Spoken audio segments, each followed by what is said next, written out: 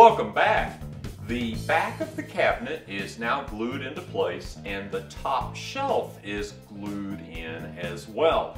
So now the next step is to build a reinforcement for the base of the bookcase, and then we'll build the face frame. Once the face frame is done, this cabinet is pretty much finished, so I'm anxious, I'm sure you are. Let's get going.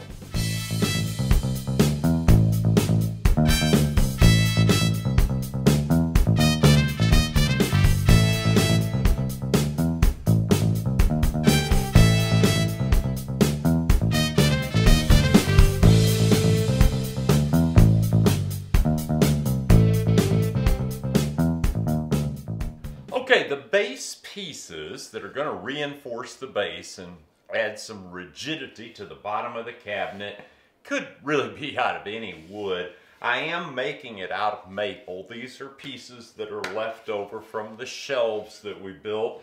They're nice looking pieces of wood, but most importantly is they're nice and flat and straight. So what I've done is I've set up the saw stop to rip this piece to the width that I need, but I'm going to rip this short piece first as a test to make sure it's absolutely perfect, and then we'll rip the other pieces that we need.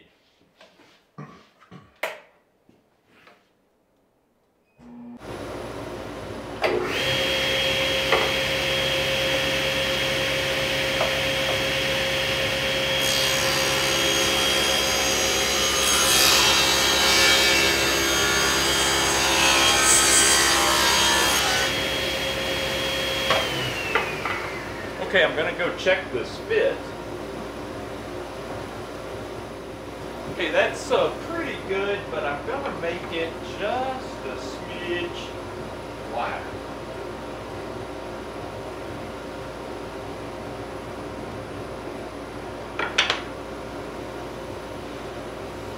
And now we can rip one of our long pieces.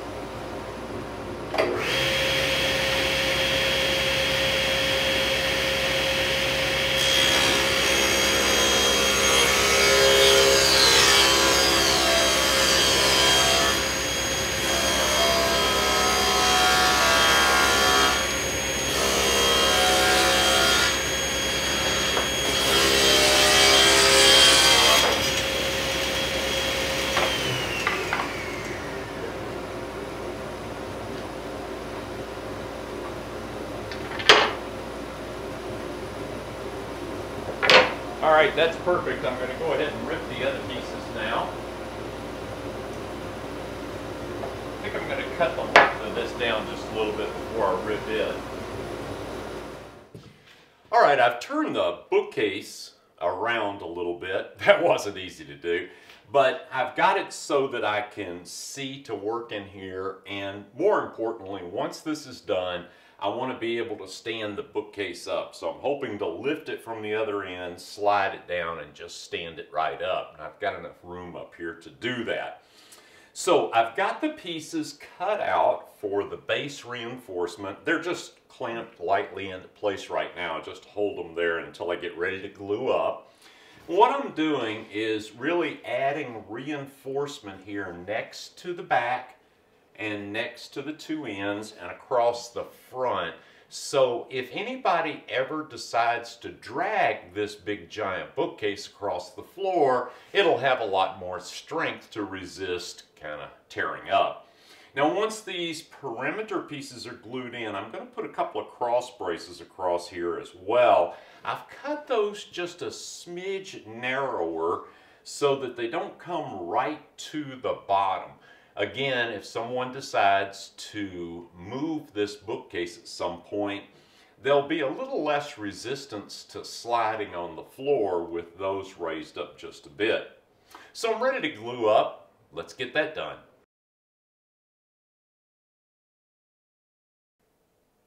The perimeter bracing for the base is now glued in and the glue is all set. So it's time to put in the two cross braces.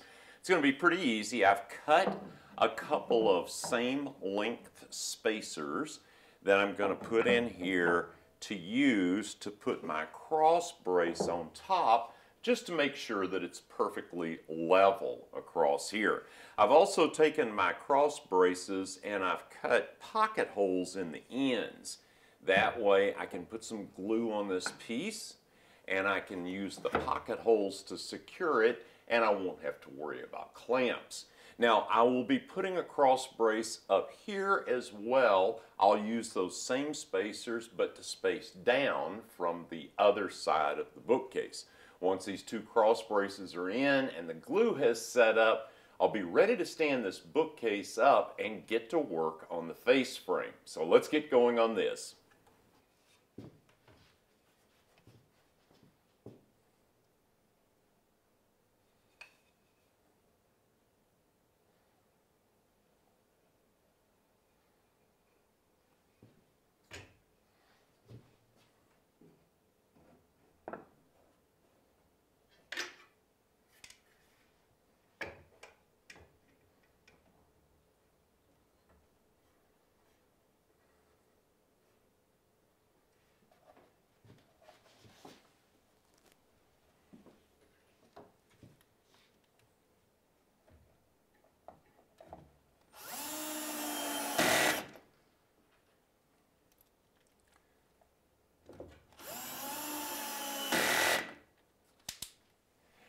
I've been milling the lumber for the face frames. I've got this ready to go. It's ready to rip down to size and start cutting out the pieces.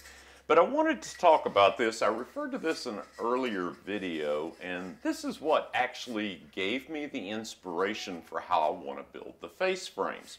This is a piece of drip edge. It's really lightweight metal. It only measures a little less than 2/100ths of an inch in thickness, yet it's pretty stiff. Now, if I hammered out this turn in here and have it just a flat piece of the same metal, not so stiff. In fact, you could see that as a shelf, that would be somewhat of a problem. But with this bend in it, it's pretty stiff. So what we want to do is we want to replicate that idea with our face frames. We want to put a piece across the front of the shelf and then wrap a piece underneath so that we in essence get that L shape that's in this drip edge that gives it that extra rigidity. So that's what we're shooting for. But the first thing that we need to do is we need to figure out how wide we want to make these face frames. And that's all about the look of the bookcase. So let me show you how I kind of go about figuring out how wide to make those face frames. There's probably some kind of formula that will help you determine the correct size for a face frame, but I don't know it. So what I have to do is I have to make up some samples and take a look. Now this particular piece is 1.5 inches wide, and I know already that I want to put a 1/8 inch reveal over here on the side. In other words, have this face frame sticking out 1/8 of an inch this way. So when I put this up here, I can just clamp it into place and then back off and take a look. I decided that looked a little bit too small. And instead of just jumping to the next size, I went all the way up to my widest piece, which is 1 7/8 inches. And I looked at that, and I actually kind of like the look of that, but I'm concerned that it's taking up a little bit too much space on the shelf itself. I think the folks that I'm making these shelves for want as much space as possible on the shelves, and that might just be a little bit too much. So then I backed back down and went to this piece, which is 1 5/8, and that actually looks pretty good. I kind of like the look of that. But what I settled on was 1 3/4 of an inch. And let me show you what that looks like and why I kind of locked in on that size.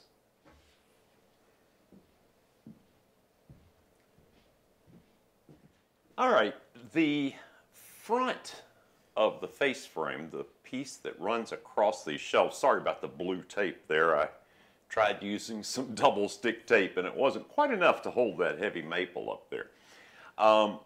This needs to be 1 9/16, and the reason for that is because these shelves are a little bit over 3/4 of an inch thick, and my face frame material that I've already milled is 3/4 of an inch. So I really need, when I put this piece down here underneath, I need this to be flush on the bottom. So I'm kind of locked into this dimension right here. And this piece that will run all the way across will be in like this, and it'll glue to the face frame, forming that L shape we spoke about a minute ago. So when I looked at this piece, I decided that the whole system looked better if the style, so to speak, of the face frame was a little bit bigger than the rail. And the 1 3/4 looked just about right with the reveal that I wanted and this piece running across. I know it's kind of hard to see on the camera, and it's going to be hard to see until we get a full-size piece up here, but I like this combination. I think this is going to look pretty good. So bottom line, our vertical or style pieces of the face frame will be 1 3/4 inch. The front pieces will be 1 9/16, and then our 3/4 stock, I'll probably make this about 1.5 inches wide. This is going to run across here so that it attaches to the face frame and attaches to the shelf underneath, forming our L-shaped brace to help prevent any sag in the shelves. So that's how it's going to all go together. It's just a matter of cutting the pieces now. All of the pieces now are ripped to width for the various pieces that we need for the face frame. I've not cut everything to length yet. However, I have cut the 2 pieces for our vertical, let's call it the styles of the face frame. Those are cut to length. The bookcase itself is sitting on 1/2 inch plywood on the floor, so I've got a 1/2 inch spacer over here. That way when I go to attach this, I don't have to worry about getting it even at the bottom. And here's going to be the process. What I'm going to do is I'm going to spread glue on here really, really thin. And I'm going to let it tack up for about 5 minutes, and then I'm going to spread another coat of glue on just to make sure we don't starve the joint. Then when I put the piece up here, I'm going to use this handy dandy little tool. It's called a trim gauge. I'm not sure that this is even sold anymore. I've had this for years. It was originally made by Johnson Tools, but I'm not sure that they still have this. You could check online if you're interested. But the neat thing about this is that you can set a reveal edge and then use this. Like if you're trimming out a house and you wanted a certain reveal on everything, man, this is really speedy to put next to the piece, establish your reveal, and bang, put a nail in, bang, bang, and you can fly with this tool. I've had this for a long time and it's great, but I'm going to use it here to establish my 1/8 inch reveal over here on this edge. And when I get this up here and get that line established, I'm going to tack this in with a 23 gauge pinner.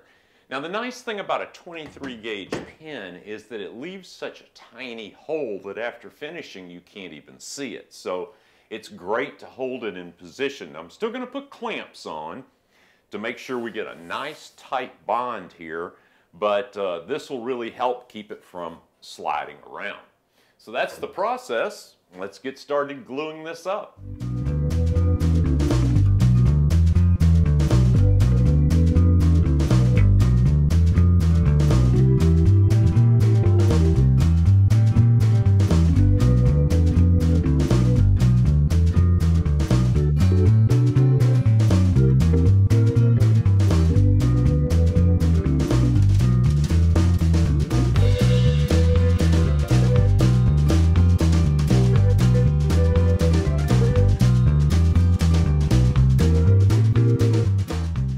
I've been cutting the individual face frame pieces piece by piece and gluing them into place.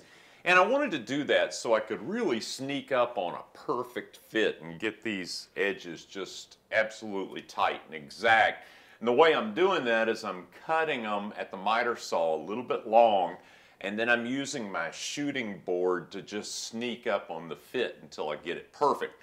Once I get it perfectly fit lengthwise, then I'm gluing it in place, making sure that the top of that is exactly flush with the shelf. Once that's glued in place, then I'm coming back and gluing in the under brace, which goes underneath the shelf to give it that rigidity. And I'm just using spring clamps to hold in place that last piece. So now I'm ready to put in the final piece up here at the top. So let's get that glued in. Okay, gluing this in is pretty straightforward. Just get some glue spread on the two contact edges of the piece.